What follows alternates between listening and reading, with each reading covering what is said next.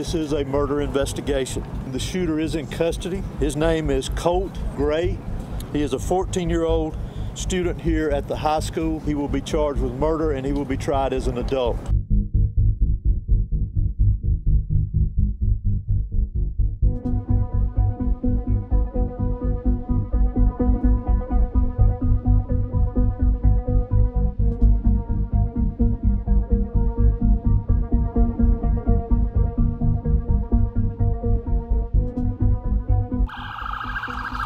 He was at the door and they almost let him in until they backed up, and then he turned away, and that's when you hear like the first rounds of fire. He never really talked. He was pretty quiet.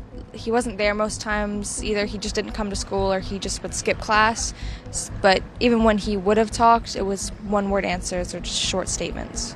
When you think of like shooters and how they act or things that they do, it's usually the quiet kid, or like that's a stereotype for it to be, and he was the one that fit that description in our class.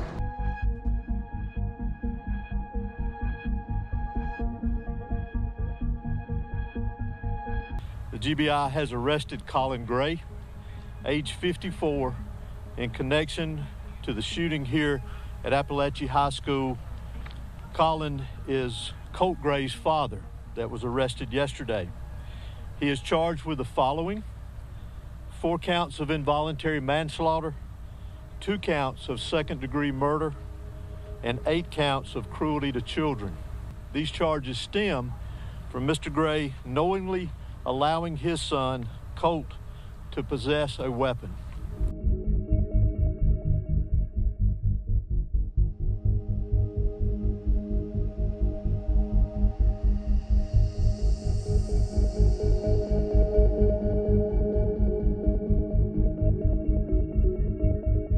Do you have weapons in the house? I do. Are they accessible to him? They are. I mean, there's nothing loaded, but they are down.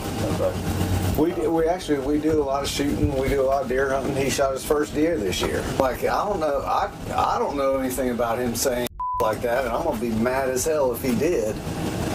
And then all the guns will go away, and they won't be accessible to him.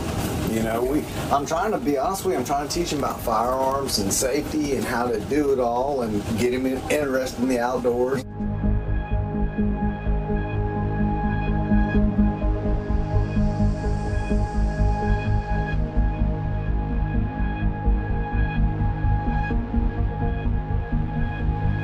But I want to make it very clear that hate will not prevail in this county. We want to see justice done. Those of us who live in today, evil has stepped in.